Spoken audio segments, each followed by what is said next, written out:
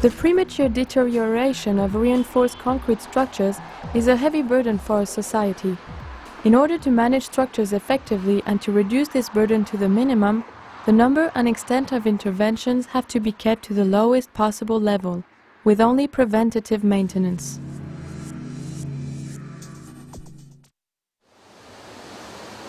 The first on-site application of UHPFRC was done on October 22nd. The prefabricated UHPFRC curb, together with the new reinforced concrete beam, was connected to the existing structure after removing the damaged downstream curb. The end part of the upper surface of the new curb was notched to improve the anchorage capabilities of the cast-in-place UHPFRC overlay. The upper surface of the prefabricated UHPFRC curb was made rough by casting vertically against a rough concrete surface at the prefabrication plant. The upper surface of the bridge deck downstream was hydrojetted to remove chloride-contaminated concrete and provide a rough surface for the application of the UHPFRC overlay.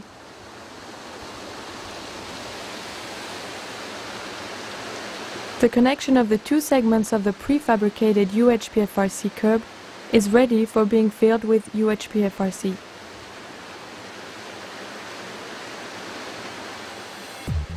Two different recipes of the UHPFRC Semtech multiscale were used, with similar components. Cement CEM1 52.5, microsilica, fine sand with a maximal diameter of 0.5 mm and superplasticizer. The microsilica cement ratio was 0.26 in mass, and the superplasticizer cement ratio was 3.3% in mass. The reinforcement of the ultra-compact matrices was provided by a mix of microfibers, steel wool, and macrofibers, 10 mm length, aspect ratio 50, with a total dosage of 706 kilograms per cubic meter, 9% volumetric.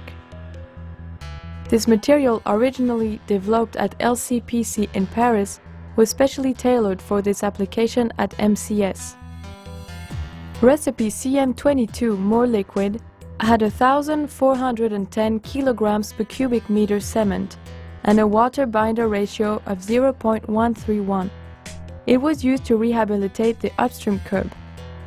Recipe CM23 was designed with 1,434 kilograms per cubic meter cement and a lower water binder ratio of 0.125 to guarantee a tolerance to a slope of the substrate of 2.5%.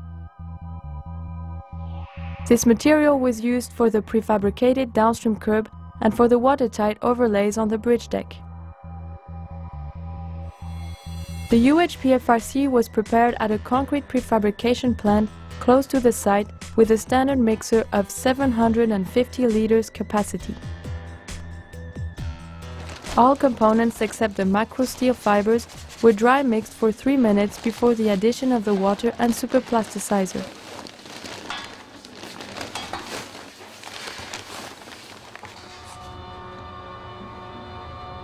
The transition from a dry to a fluid state of the matrix occurred within 1 to 2 minutes, despite the very low water binder ratio of the material.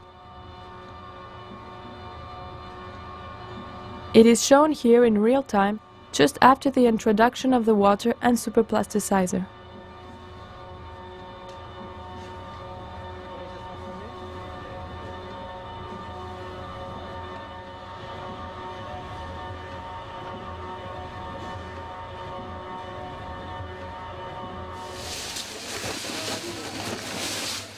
The macrofibers were added in 2 steps and mixed for 30 seconds until a uniform distribution was obtained.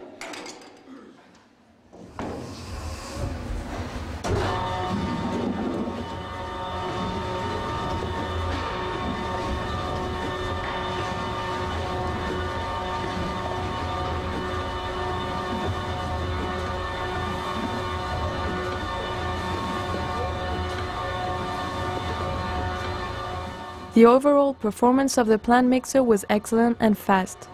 The average production time for a 300 liters batch of UHPFRC was 8 minutes. 3 batches of 300 liters each were produced consecutively, stored in a concrete truck and then brought to the site. It is worth mentioning that 900 liters of the UHPFRC used for this application represent 635 kilograms steel in the drum of the concrete truck. The transport time from the plant to the site was 15 minutes. Preliminary tests realized in the plant had demonstrated that no significant loss of workability occurred 1 hour after the contact water binders. The material was poured directly from the truck and applied on the hydrojetted bridge deck with no vibration. It was indeed the very first time that UHPFRC of the Semtech multiscale family were cast in situ and applied for the rehabilitation of a bridge. The Semtech multiscale was easy to produce and place with standard tools, and very robust and tolerant to the unavoidable uncertainties of the site. It could be applied quickly with a homogeneous thickness.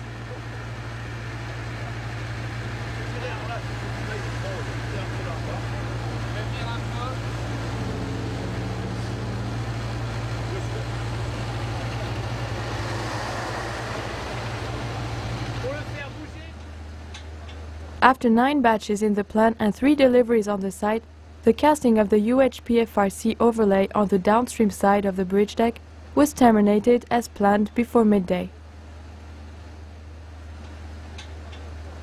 The use of high-performance materials does not exempt from applying a suitable curing, at the contrary. UHPFRC are very prone to self-desiccation at early age and require a moist curing of 8 days to develop the full potential of their excellent properties. The UHPFRC overlay on the half-upstream bridge deck was cast and cured in a similar way. Shortly after, the upstream curb was hydrojetted and prepared for the rehabilitation with a 3 cm layer of UHPFRC CM22.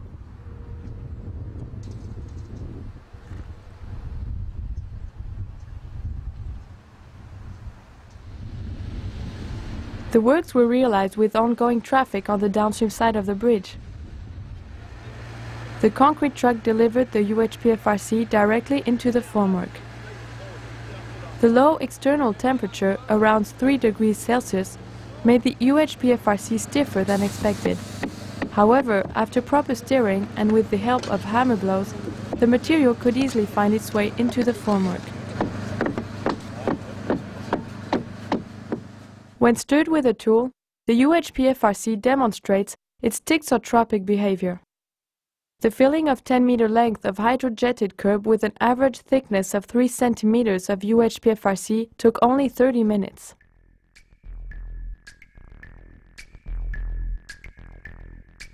Air permeability tests performed on site before the application of the bituminous pavement confirmed the extremely low permeability (KT) of the material cast on the bridge deck.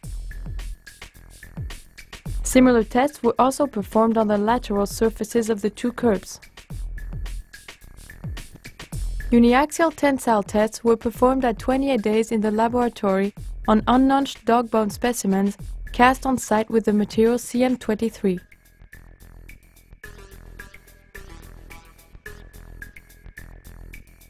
The tensile response of the UHPFRC is characterized by a high tensile strength, a significant strain hardening domain with multiple cracking and localization in one single crack after the peak force. The test results delivered, as expected, remarkable average properties: maximum tensile strength of 13.5 megapascals and a maximum deformation in the strain hardening domain of 1.5 per thousand with a low scatter. On the fractured surface of the UHPFRC after the tensile test, one can notice the numerous and evenly distributed pulled-out steel fibers. A first a posteriori analysis of the construction cost showed that the rehabilitation with UHPFRC and no waterproofing membrane was 12% more expensive than a more traditional solution with waterproofing membrane and rehabilitation mortar. However, in the later case, the duration of the site would be largely increased by the drying period, up to 3 weeks, of the rehabilitation mortar prior to the application of the waterproofing membrane. Besides the intrinsic benefits associated with the outstanding properties of UHPFRC, this innovative rehabilitation technique simplifies the construction process, saving money and reducing time of intervention. Thanks to the extremely low permeability of the UHPFRC, no waterproofing membrane is needed. The fresh material is self-compacting and the thickness of the bituminous concrete can be reduced to a minimum. After one winter season, an inspection of the bridge showed expected corrosion spots on the exposed surfaces of the curbs, with very significant differences depending on the type of formwork used. The downstream prefabricated curb, cast in the plant in a metal formwork, showed the most regular color markings of corrosion.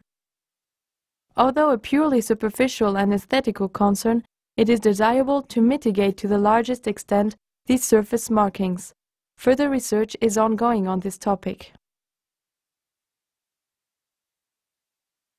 From the owner's point of view, the main advantages of this technique are shortening of duration of works, quicker reopening of traffic lanes and longer durability, significant savings in terms of reduced traffic disturbances and associated indirect costs, reduction of rehabilitation layer thickness and capacity to reinforce without increasing dead weight, prevent costly reinforcement of main parts of the structure, application by local contractors with standard equipments. This full-scale realization in realistic site conditions clearly demonstrates that the technology of UHPFRC is now mature for cast in-situ applications of rehabilitation, and the required properties of the UHPFRC were achieved with standard equipment and verified in situ.